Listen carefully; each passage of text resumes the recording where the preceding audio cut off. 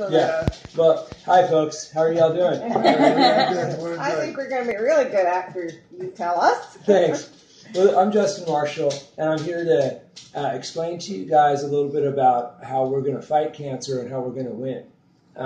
This is our first symposium here in Medicine Hat, Canada, and we're meeting here today on this beautiful day. We're going to talk about fighting cancer and some of the different ways that I've done it personally that have worked well with me, and I would like to share with you. We're going to start with diet.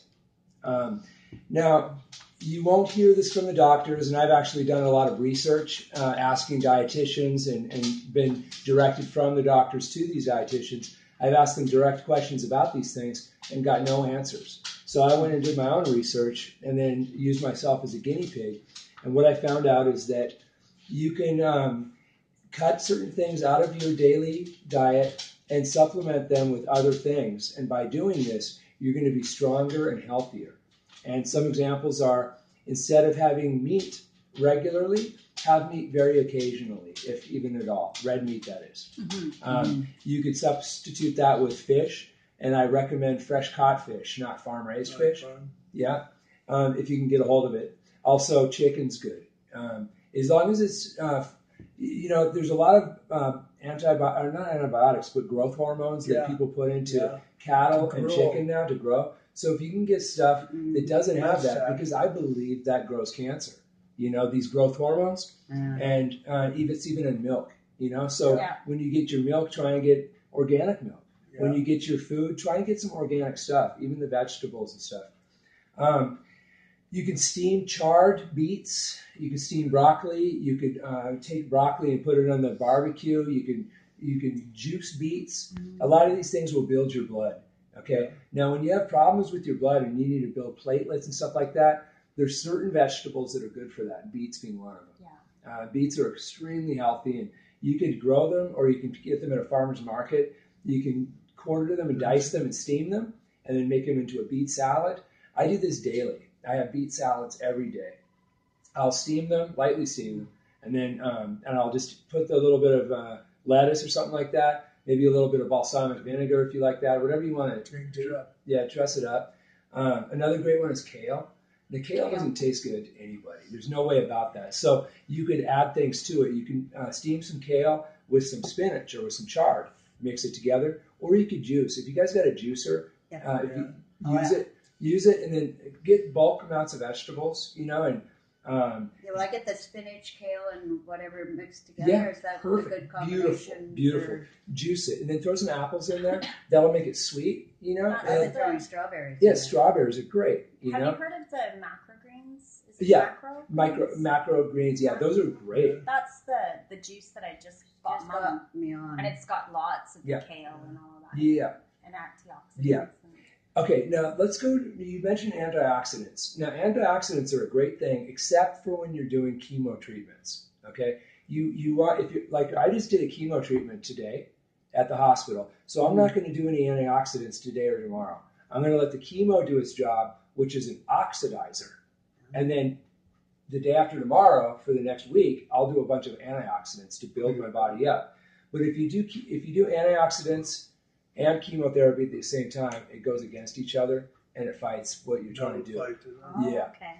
But at the same time, when I'm doing a chemo treatment, I will do a double dose of this stuff here, the Phoenix Tears. Yeah. Now, Phoenix Tears it's a marijuana oil, okay, and it's extracted by using Everclear alcohol.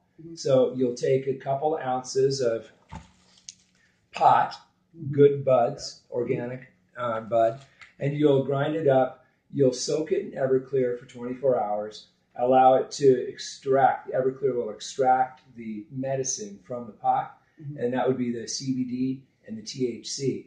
And then you'll strain all that pot out of there, and you'll have this green alcohol, and you'll just basically evaporate it with no heat. So now, how does that work? Yeah. Well, how it works is there's two ways to do it. You could put it on a burner, like on a, you put it in a Pyrex dish, a baking dish, okay? Your Everclear that's been mixed with the pot, it's green alcohol now. You put it in this baking dish, you keep it away from open flame, because it's highly flammable. Okay, and then you could put it in those like a skillet with sides on it. You could put a skillet on low, and that temperature will be at about 100 degrees. Oh, you put the skillet on low and you fill it with water. Okay, and then you put your Pyrex dish in there, and then you allow that 100-degree water to evaporate off the alcohol. But see, the thing is, these are the same thing right here. This is 0.5. This is a half a gram per tablet of cannabis oil. This is a half a gram per tablet of cannabis oil. But this stuff here was heated above 160 degrees. Okay, this stuff wasn't. So this is what I would recommend for you, because this has not been activated, which means when you heat the cannabinoids above 160 degrees, it activates them, which goes to your cannabinoid receptors in your brain and gets you high. And we don't want that. We do not want you getting high. What we do want is just the stuff that hasn't been activated. So when I'm telling you to use the skillet to heat the water, and then you put your Pyrex dish in there with your green alcohol and allow maybe 8 hours for it to all evaporate off, and then that will not be carbed or decarbed, which will not be activated. It's very important that you don't activate it, or else, like my dad took one of these about a month ago, and he thought he was on Mars. He wasn't quite sure what planet he was on and stuff like that. And then he took one of these, and he was cool. He was like really, really doing well. So that's an important thing. Also, I want to talk to you guys about prayer. Now, prayer is one of the most important things that's helped me through this because of faith. Okay, I'm not afraid of dying because I know that everybody at some point is going to go, and so I'm really living to live right now, and I want the most out of each day. But then you're also living each day for God, and in the prayer, and then you can pray to God for more time and ask if it's in His will. Please, help me to know how to do this, so we could serve Him best and love Him and be good, people like He wants us to be, happy and healthy. And so prayer has been the most important thing that's helped me, because it's given me strength too to fight. Or else a lot of times when people get diagnosed with cancer, the doctor tells them some bad news. They drop their guns, they have the tail between their legs, and they just give up really fast. And other people like us, we don't do that. We want to fight, and we want to live longer, because life's a great gift, and it's a blessing. And so we want a little more. And so in order to do that, we have to do our part. So if we're going to do chemotherapy, which I'm not against, I used to be very against chemotherapy, but now I realize I'm on my 57th round of chemo today, and it's working.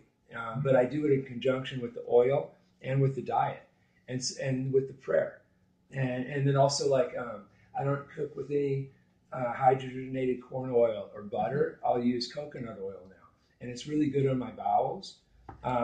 Coconut oil is very easy to get. You can get it at Safeway. You can try and get organic stuff if possible. But you can cook everything with it, from eggs to meat, chicken, anything you're cooking. You have fun with fruits and vegetables. Okay, they're so good for you to build up your body.